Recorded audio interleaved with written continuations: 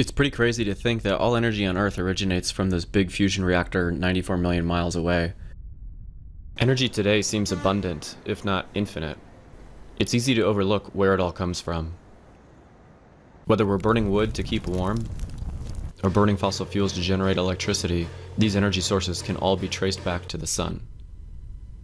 It has been said that humanity had to burn 100 million years worth of trees just to get everyone plumbing. While this may or may not be true, the fact is that fossil fuels have allowed humanity to make leaps and strides in technologies that have increased our standards of living across the board. By tapping into Earth's fossil fuels, we gain access to hundreds of millions of years worth of stored energy. This energy is the result of ancient plants and animal remains, who in a very distant past were inhibiting Earth's surface, absorbing energy from the sun and storing it in chemical bonds. In the presence of sunlight, water, and carbon dioxide, plants are able to store energy in the form of glucose through a process called photosynthesis. Over geological timescales, these plants and other lake-dwelling organisms turn into coal and petroleum, which can then be extracted from the earth. In a sense, we can think of fossil fuels as an energy storage device, much like a battery, except the time it takes to recharge fossil fuels is in the millions of years. If our collective energy consumption exceeds the amount of energy stored in fossil fuels that are available at timescales relative to human lifetimes, we will be forced to change our habits and come up with new ways of obtaining energy. I enjoy working with electronics both professionally and as a hobby. My motivation for taking my lab off-grid is to assure that I will always have a means for my hobby and profession. Additionally, it'll be comforting to know that I have a way of producing and storing my own energy in the event of emergency situations. To begin this journey, I bought 4 100-watt solar panels from Amazon. These panels cost about $1.25 per watt. Solar panels have advanced quite a bit over the years, and they're becoming cheaper and more efficient as each year passes. Additionally, solar panels generally come with a 25-year warranty, meaning that if your panels were to produce less than 80% of their advertised output within that 25-year time frame, the manufacturer will replace them. Let's run some initial tests. Here are the panels leaning up against a south-facing fence. Leaning them against a fence at this angle is not ideal. I really just did this out of convenience. When I place these panels on my roof, I will likely see an increase in output. I've connected a load to these solar panels and put a shunt resistor in series. This shunt resistor allows me to measure the voltage drop across it, which is directly proportional to the amount of current being provided by the solar panels. I'm also measuring the output voltage of the panels, and with both of these measurements combined, the output power can be calculated throughout the day. Here I have a data logger running a program that takes a voltage and current measurement every 30 seconds. I'm capturing this data from sunrise to sunset. I've taken this data into Excel and plotted it to get a sense of what these panels are capable of producing over the course of a day. Even under these non-ideal conditions, 400 watts worth of solar panels are producing almost 2 kilowatt hours worth of energy in a single day. To give some context to what 2 kilowatt hours of energy means, I've taken a power meter around various devices throughout my house and measured their consumption. For example, a washer will consume about 300 watt hours per cycle, and that's using cold water in a large load configuration. A large fridge and freezer will consume about 1.75 kilowatt hours over the course of 24 hours. A mini freezer over the same time period will use about 500 watt hours. A PlayStation 4 with a TV will consume about 200 watt hours, and making a full pot of coffee with a standard coffee maker will also consume about 200 watt hours worth of energy. Building up a solar array capable of producing the energy demands of a single-family home is probably cheaper than you'd think. Where I live in Nevada, the break-even point for going full solar with a grid-tied inverter is somewhere around 7 years. Grid-tied solar systems are by far the most economic, as utility companies will pay you for the energy generated by your solar panels that you don't use. The problem with grid-tied systems is that in the event of a grid-down situation, you won't be able to use any of the energy generated by your panels. This is because all grid-tied inverters are designed to stop working once they detect a loss of grid voltage in order to protect utility workers who are trying to bring the grid back up. The other option is to go off-grid, which means you'll need an off-grid inverter, and a means of storing energy so that you have power when the sun isn't shining. This brings us to the main problem with solar, which is that it can only produce energy during the middle of the day, when the peak energy demand for most people is in the early morning and late evenings. The remedy to this problem is storing the energy in batteries. This is a 100 amp hour lithium iron phosphate battery. It has a nominal output voltage of 3.2 volts. Lithium iron phosphate chemistries are appealing for home energy storage for two big reasons. safety, and longevity. These batteries can easily last for 2,000 cycles or more, meaning that they can last for decades. The lithium iron phosphate chemistry is said to be more stable than the traditional lithium-ion chemistries that contain nickel and cobalt. The idea is to take many of these cells and configure them in series and parallel to make a battery pack that can then be used to feed an inverter to generate the alternating current we are used to seeing in our homes. I will be using the Electrodacus Bms. It is an open-source battery management system that has been designed for off-grid solar applications. The Electrodacus comes with a ribbon cable that you are supposed to tear apart and attach to each cell for monitoring and balancing. Not only do I not like how this looks, I also think it increases the chances of connecting a lead to the wrong cell, so I will be designing a printed circuit board with a mating connector for this BMS. My idea is that I can design a PCB to have large plated through holes that can be bolted down on the anode and cathode lugs of each battery. In the center will be the mating connector for the BMS, and I will place a fuse in series with each balance lead to protect the PCB's traces from blowing up if the pins on the connector were ever to be accidentally shorted.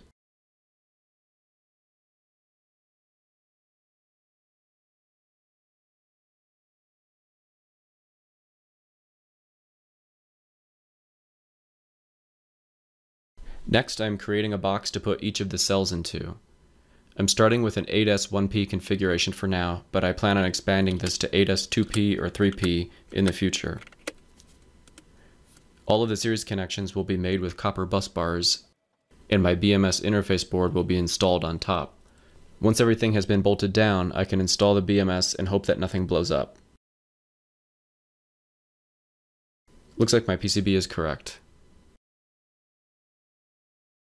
A battery management system is an essential component for rechargeable battery packs. While it allows you to monitor the state of your battery pack, its primary function is to assure that the battery stays within safe operating zones during charge and discharge. The BMS is also responsible for keeping the series-connected cells' charge balanced relative to one another. The Electrodacus Bms can be configured for many different cell chemistries. As you can see, I've got this one set up for an 8S lithium iron phosphate battery with a capacity of 100 amp hours. Many other parameters can be tweaked that will govern how your battery will charge and discharge safely. The BMS is also responsible for enabling and disabling the charge controller that is charging the batteries and the inverter, which is draining the batteries. It is able to do this through configurable digital outputs. Now that I have a functioning battery pack, it's time to test its capacity. I've charged it to full, and now I am discharging it through my inverter by running a blow dryer. The BMS will disable the inverter once the cell has dropped below 2.8 volts for a set amount of time. This 2.4 kilowatt-hour battery pack was able to provide 2.1 kilowatt-hours worth of energy. This sounds about right when you account for the efficiency of the inverter, and I could also tweak my BMS settings to allow for slightly more discharge and get the output closer to the rated 2.4 kilowatt-hours worth of energy. Now it's time to install the charge controller and the inverter. I chose to mount these locally in my lab as I didn't want to rewire my main electrical panel in the event that I decide to move out of this house. First, I'll be mounting the charge controller. The charge controller is responsible for delivering the current generated by the solar panels to the batteries. There are many different styles of charge controllers available, such as on-off, PWM, or MPPT. I chose to go with an MPPT controller, but in hindsight, this may have not been such a good idea, for reasons that I'll explain later. MPPT stands for Maximum Power Point Tracking.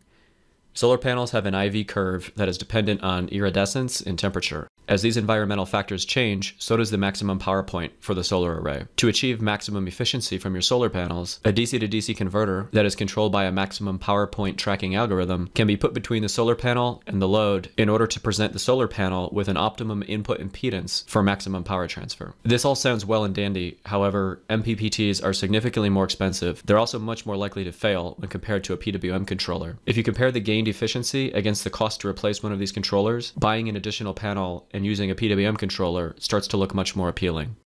The only instance where you will definitely want an MPPT is when you are grid tied. The extra efficiency provided by maximum power point tracking will earn you more money as you sell energy back to the grid. In off-grid applications with limited battery capacity, having an MPPT simply means that you'll charge your batteries 10 to 20 minutes sooner than you would have with a PWM controller. Next is the inverter. The inverter's sole purpose is to convert direct current into alternating current. I oversized this inverter for my present use case for two reasons. One is that operating at or near the rated output will generate a lot of heat and cause the fans to run continuously. And two, because I wanted some overhead to grow into rather than having to buy an entirely new system when I wanted to expand. There are many inverters on the market to choose from, and there are three main things to consider when choosing an inverter: output power, input voltage, and cost. Most inverters are designed to accept 12 or 24 volts DC. I chose a 24 volt inverter because higher voltage means less current for the same amount of power, allowing me to use lighter gauge wiring, which is cheaper and easier to work with. Cost is another big factor. I went with a more expensive brand, mostly due to its reputation of having good customer service and that it comes with a 5-year warranty. Most of the Chinese inverters come with a 2-year warranty at best, and likely no customer service. Also, the cheaper inverters tend to have modified sine wave output, as opposed to pure sine wave output, which could potentially damage some electronics. On my inverter panel, I'll also be installing 2 shunt resistors that can be used by the BMS to monitor the current being provided to the batteries from the charge controller, and also the current from the batteries to the inverter. These are 500 microohm shunts, so 100 amps of current through these will generate a 50 millivolt signal. In addition to a fuse, I'll be installing a 300 amp circuit breaker between the battery pack and the inverter so that I can easily electrically disconnect the batteries without having to unscrew any terminals. Next, I will run the battery negative cable from the inverter to the battery and attach the line, neutral, and ground to the AC output of the inverter. Here I am just adding another circuit breaker between the battery and the charge controller and finishing up some final wiring. Time to put the battery pack into place and attach the battery cables and BMS. In order to distribute AC power throughout my lab, I will be making these pass-through junction boxes. My plan is to string 3 of these boxes under my workbenches, with each box having 4 outlets. Alright, so here's the moment of truth. Batteries are at 98%. Gonna fire up the inverter. Sounds like it's coming up. Got power, got some lights. Got a few lights. Not all the lights are on. Oh, I gotta turn on my UPS. There's one.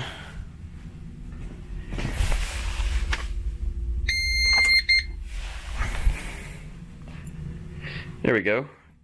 Got lights, got monitors. Wall displays coming up. Let's see if my bench is coming up.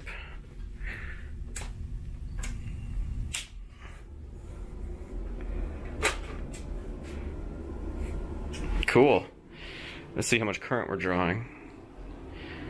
So from the batteries, 8 amps. It's not bad. It's only about maybe 250 watts or so.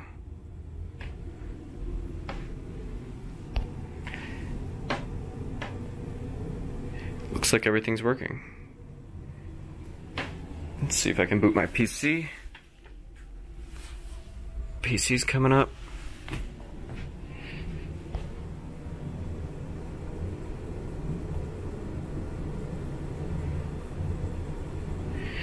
Sweet. I think it's a success. My initial inspiration for this project came from wanting to have backup power for our small chest freezer where we store breast milk for our 9-month-old son. As you can see, I took things a little bit further than initially intended, but I'm super happy with how things turned out. I look forward to sharing updates on how this system performs over time and in different weather conditions. I'll be logging all of the data.